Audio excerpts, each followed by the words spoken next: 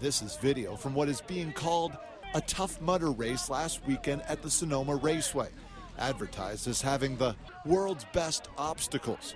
But complaints are coming in by the hundreds. I look like I have a severe rash on both sides. It's pretty much gone. You can't really see much of it, but from the elbows up and the knees down, I was just covered in these like pimply red blister pimple type things. I don't know if this is visible. I do have one mark on my arm. This video, you can see participants crawling in the mud and waist to neck deep in water.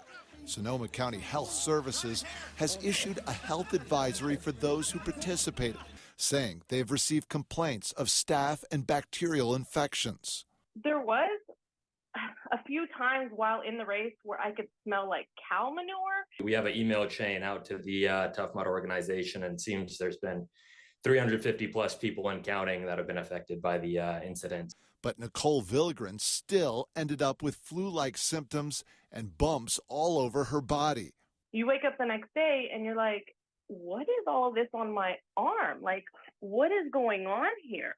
And it's on both arms, you know, and that's where I was digging and doing like army crawls, and it's on the insides of my knees where I was pushing off as well.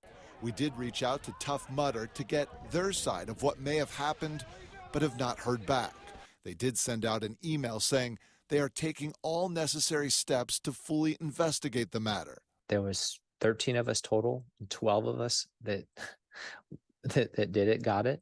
We want answers. Like, what are you going to do to change this next time? What are you going to do to warn future runners? People think it's going to be okay, and they're just going to sweep it under the rug. That's not fair. The health department now advising individuals who raced and may be affected to seek medical treatment. J.R. Stone, ABC 7 News.